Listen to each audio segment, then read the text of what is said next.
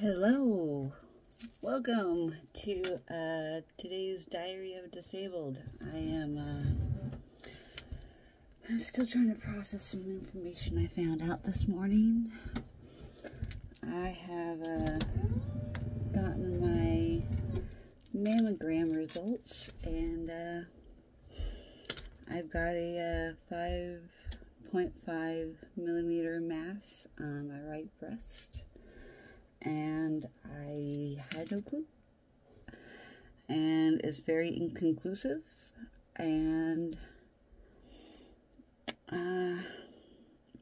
yeah, I don't know what to think of it yet. I'm still trying to process this new news, and it's been quite the morning. But I'm trying not to read too much into it because several of my aunts have had benign cysts and masses, so I'm just going to pray and hopefully we'll have things scheduled as soon as possible for more testing, more imaging, more tests. Possible biopsy. I don't know the requirement for size for any of that. I don't know anything about it. But it's scary. I just know that it's scary. I have yet another bunch of exams to do, and I also got some other bad news this week from the VA. I have a meeting to set up with my lawyer for next week. But I'm chronically happy, and I'm going to continue fighting for what I think is right for me, and I'm going to keep on going. There's nothing I can do. This is a Friday afternoon. I wrote my doctor a message, hey, make sure to check my latest test results to my mammogram, please.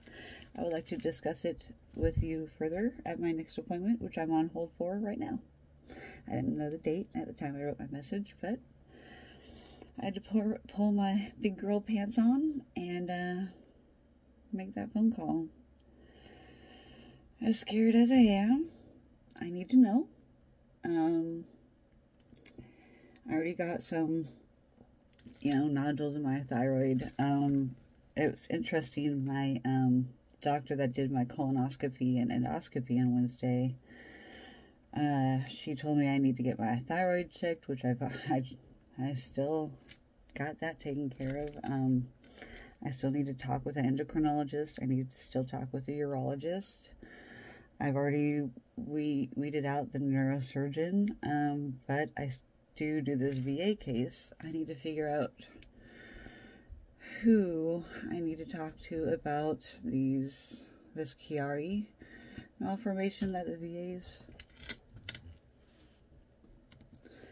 But I still need to figure out what I'm going to do about the VA, and then saying no, that the service did not aggravate my Chiari malformation, and I am begging to differ. Even though I know I was born with some of my issues, the service aggravated some, so I need to plan accordingly and get some more doctors' opinions about whether the service could have aggravated my Chiari into being worse or not. And it sure in the F did. I just don't know how to prove it. I've been around this circle for years with the VA. It took them 12 years to approve it for me, and then now they're trying to take it away, and I don't understand why they are doing this to me. And now I have all these other health concerns. I need to, my doctor that I only met once the day of my procedure, and I met her like right before my sedation hit, and then only when I was all drugged up did I talk to her again after the procedure. And she told me I needed to get another gastric emptying study done. I already know I have gastroparesis, so she gave me handouts on gastroparesis. She gave me test orders to do my thyroid test, my celiac antibodies, and the gastric emptying study, and I feel like there's something else I'm missing. I don't know, but it's basically just blood work I've already had ran, but I will do it again. Just the list is piling up. The list is piling up of this many damn referrals and specialists, and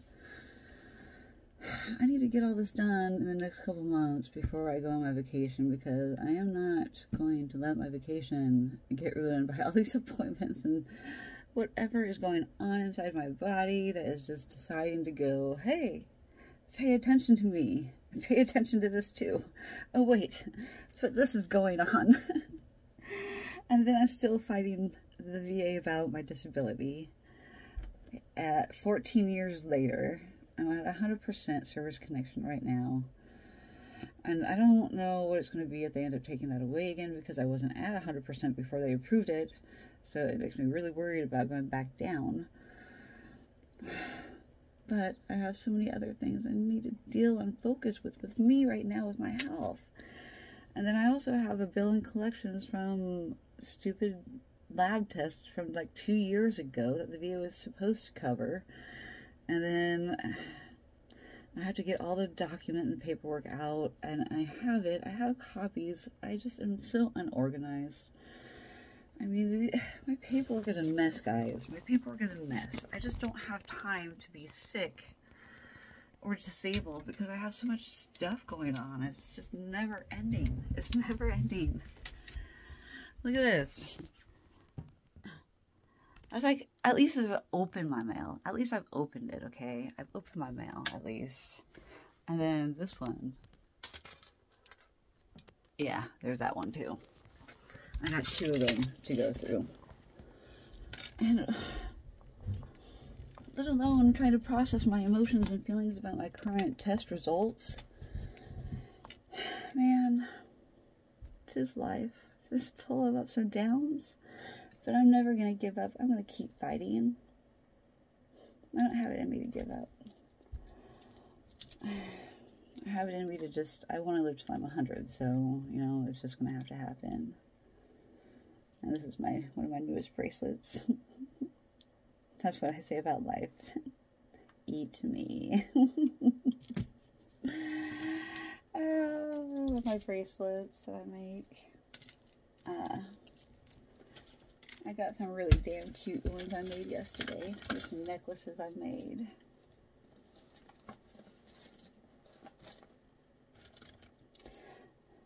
Advertising my necklaces on my hat. It's all about love, people. Love. I love myself. So I'm surrounding myself with lovely love necklaces and my wacky doodle guy. Enjoy life where you can, people, because you never know, seriously, how much time you've got left. I mean, I have a lot of time left in my mind. I mean, I'm going to make it that way. Shark attack. My little shark bracelet. Hydrate. Hydrate. I got some water bottle. Woo woo. Starry. This brings me so much joy. Go Batty. It's a bat. Get it? Go Batty. Another hydrate. This is the first one I made. It's got color changing beads on it right here. This one is so damn adorable. Moo. Right here. Ooh, milk. And this one's so adorable. This is so adorable too. This Milk Me is what I put on this one. Ooh. This one I put Go Bananas. And I could not leave out the chalky milk. So those are just some examples of my fun jewelry that I make and I give out to people randomly that I come across out in public wherever I go. I wear extras so I can just give to people just to see a smile on somebody's face, because there's just not enough smiles out there in the world. And, you know, I'm going through quite a bit of stuff right now. I'm fighting the VA. I'm fighting for my health. I'm fighting for compassionate doctors. I'm fighting for my life. There's always going to be something going on. I know this. I have just so many diseases. And you wouldn't know it by looking at me.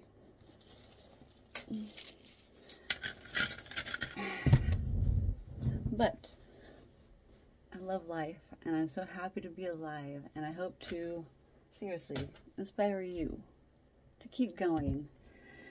No matter how tough things get. Things could always be worse. I don't want them to be worse, but I'm just saying, you know. I feel very fortunate to have what I have in life right now, and to have a house or a roof over my head, a place to be, loving mom and dad that still love me and are still alive, that I get to spend the last of their, you know, retired years together with them. I love them. I love my parents, and, you know, you don't really know what you have until it's gone, and I'm trying to treat every day as a new day and a new possibility of good health and happiness. Every day I can have happiness. I just have to choose happiness. So just choose happiness. It makes life so much happier, so much better. I don't want to dwell on what I just found out about my test results. I don't want to dwell on missing out on the weekend. I'm going to, after I post this video, I'm going to get changed, get in the shower, and freshen up so I can take my dog to the park and go play and get her energy out. She's been hanging out with Nana and Papa all day, and they've been doing stuff out in the shed, getting their garden ready for the spring and preps for the freeze that we're about to have.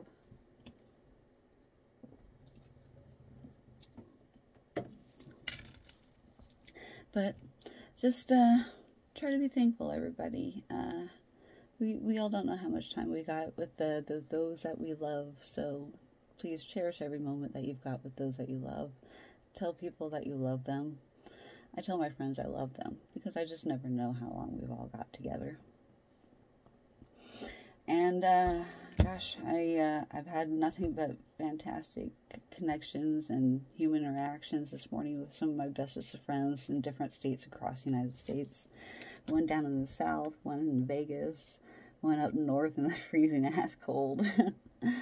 But I'm so thankful to have made these connections, and I wouldn't have made these connections if it wasn't for one being my gaming friend I game with down in Alabama, and then my friend that I've known since I was stationed in Denver in Colorado. She was a civilian friend I made, and we've been friends ever since. She's my beastie. Beastie because she's a beast, because she's survived so much. She has survived a carjacking, being ran over by people that carjacked her. She got ran over by her own car. I just heard an amazing story about my friend up north, and I met her in a Facebook group. She just went through some horrific experience where she almost lost one of her sons to a gun accident. It was just mere seconds, and the bullet hit a fridge instead of her son's face. It sent chills all over my body when she told me this story, and it was just within the last couple of weeks. It happened on February 13th, and I'm just like, wow. The world would have been such a terrible place for her after that accident that almost happened. So yes, please pray for me and my friends. There's a lot of scary things that can happen at any moment, and just try to be humble, be thankful for what you've got. My love goes out to all of you that are experiencing anything tragic and so traumatic as such as things like those. My heart goes out to you all. As my heart goes out to myself as well. I'm going to be praying that everything is fine and everything is just benign. And it's just more of a wake-up call. I need to make sure to get all my exams done. I can't slack. I can't slack on my doctor appointments. This is what I'm being paid to be, is disabled. I'm getting paid to see these doctors so I can take care of myself and stay alive. Because I have so much more love and inspiration to give. I can't stop my journey now, and it's not going to. I'm only beginning, so yeah, I'm gonna beat this, whatever this is, and everything will be fine. It'll all be okay. But even then, it's okay not to be okay. Things happen, and you just have to keep going and keep going with the flow. Things are meant to happen when they're meant to happen and how they're supposed to happen. I fully believe that I am catching whatever this is when I need to, so I can continue moving on with other things. So, anyway, I just wanted to give everybody the update. I haven't been posting very frequently as much in the last week. I've been dealing with a lot of tests, and then I've been trying to process my feelings about those test results that I have found. You know, all these little things are little signs and little, you know, they're blinking at me and they're telling me I need to be checking something. And just so I listen to my body, and I think if more of us listen to our bodies, we could really detect a lot of things that before they really do happen. I've known that there's something going on, and I just couldn't pinpoint what this is. Whether this is related to what I've been experiencing or not, I don't know. But it's telling me I need to be checking into it, so I'm not going to give up now. I'm going to, like I said, it's only just began, so I'll have more answers here soon, and I will let you all know when I know them. I mean, I just found these news out within the last 3 hours, so I'm still processing my booby news. I have a bump in my boobie, and we'll get it figured out. Peace out, y'all. Have a fantastic day.